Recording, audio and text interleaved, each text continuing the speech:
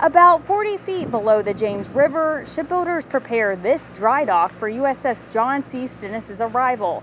That's CVN 74. Here, they will begin its refueling and complex overhaul.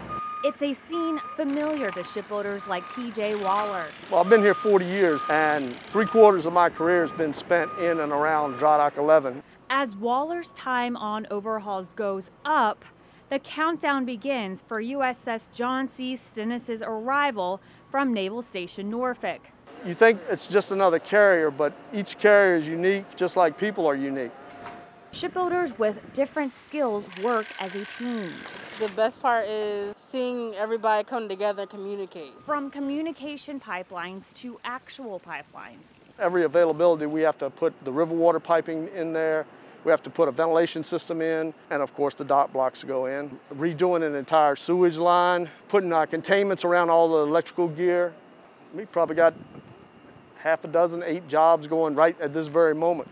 Helping map these components in and around the dry dock are these handheld laser scanners. With this scanner, you can walk because it's simultaneously mapping, whereas the other scanners we've used in the past would have to be on a tripod. You'd set the tripod up, it would take it scanning, you have to move and get to the next scan. So a much faster process. Everywhere you turn, there's a project with the main focus on safety. We're going to just make sure it's a safe environment for the ship to come in, for the employees that we work with, and work together as a team and just bring this ship in. What looks like a large open space now will soon look like this when USS John C. Stennis arrives. USS John C. Stennis will join USS George Washington in the carrier overhaul arena.